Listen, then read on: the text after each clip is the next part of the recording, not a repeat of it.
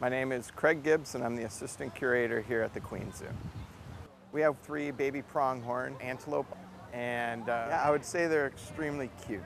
The babies are Dugan Jr., who's the oldest. He's about 5 weeks. And then we have the twins, a male and a female that are about 3 weeks, and it's JR and Mags. We get daily weights on them.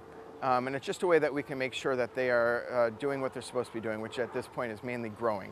And so every day we put them on the scale and we have a record of how much they're gaining.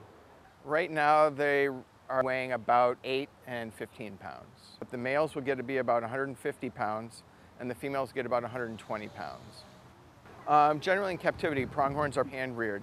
And that's a way that we can deal with them on exhibit and off exhibit in a way that is safe for them and safe for the keepers. We had our senior supervisor, Donna Graffam, who started with bottle raising them. So usually Donna gets here early in the morning, usually around 6:30 for the morning feed, and then 3 more feeds throughout the day. So it's a very long day for our keeper staff.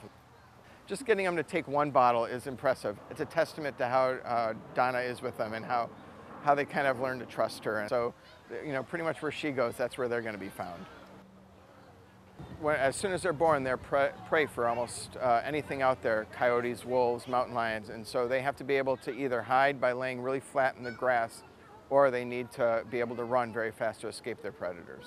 Every day I think we can say that we see them getting a little bit stronger and a little bit faster.